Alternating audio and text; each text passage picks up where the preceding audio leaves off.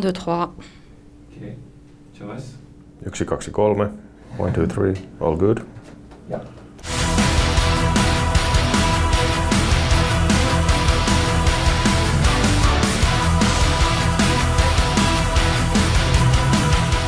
It's a mixed bag, really.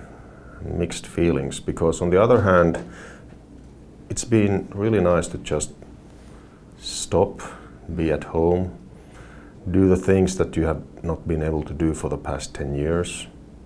But on the other hand, it's a terrible, terrible tragedy, what's going on. And the more time passes by, the more you feel like just wanting to go back. The band itself, we have a long history, so we can kind of survive for a year. But then again, for the technical crew, for the management, it's a real nightmare. And the whole business, I wouldn't call it a death blow, but something close to that. And I just hope that the governments all around the world, realize the situation and help the best they can. But talking about all this on a personal level, like I said, mixed feelings. We have been doing the Ari album now, which was supposed to take place next year at the earliest, but we decided that now we have this break, we might just as well do it. So that's all being recorded, and we're going to mix it in a few weeks. So it should be ready in about 2 months. Then I've been writing this book of mine, the Forever Project. That should be ready by New Year. A lot of renovating in the house. Our house has never been so clean as it is now, because you just have the time to clean it up all the time. So yeah, it's been nice and terrible. And it's been quite the experience, and I hope it all comes back to normal sooner than later.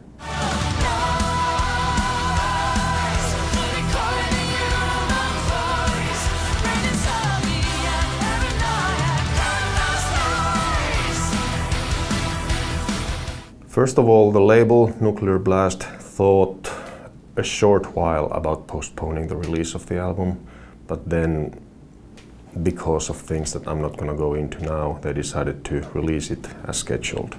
And I think it had its advantages and disadvantages. We thought that maybe now, during these times, people would have more time to actually, discover the album, go deep into it, take their time with it. So that would be a positive thing. But then release an album like this and then wait for a year before going on tour with that, that's terrible. So it's been really difficult, but we've just made the best out of what we can do, help the technical crew the best we can, financially, and just being in touch with them regularly. How's the heart, all that. But we are coping, for sure, and everybody is remembering constantly that this is not for forever. No matter what happens, it's gonna go away at some point. And I just hope that mankind will remember all the lessons learned from this bizarre time. Yeah, when has mankind ever remembered anything? I mean... we still are an evolving species, so I'm actually pretty optimistic that something good might come out of this as well.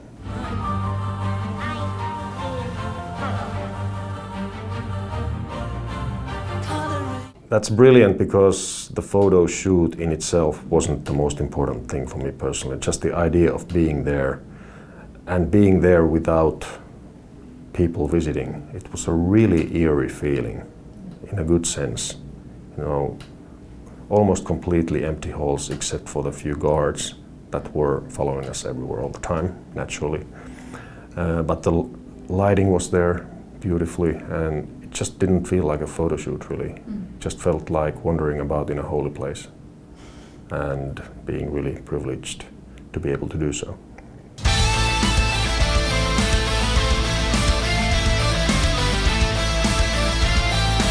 I don't think there's going to be anything special because we just celebrated the 20th anniversary with the Decades tour, so celebrating every 5 years feels like a bit of an exaggeration.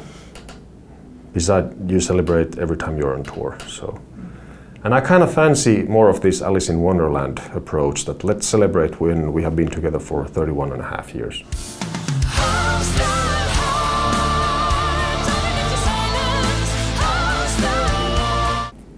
Just keep on doing what you do, don't change a thing. Because everything that we have done in the past, the way we have done them, has led us to this point in 2020. And if we would have done something differently, good or bad, we might be in a worse place. So I wouldn't take that risk. How's the warm, drowning in the mire, leather sound. He's in a really good place. He's splendid. We see each other quite a bit. I see him more often than the other band members actually, because he lives so close by, about an hour's drive from our place. We see each other maybe twice a month or something, go to the Finnish baseball games, play a bit of online poker, watch films, all that. And it's so wonderful to see him be past all that terribleness. He has found peace, so to say. And that's something that we have discussed a bit with him as well, because he seems to be in a balanced place where I personally am not quite yet. So it's been really interesting to talk to him. How did you find that balance and get over the tragic incident of having to leave the band?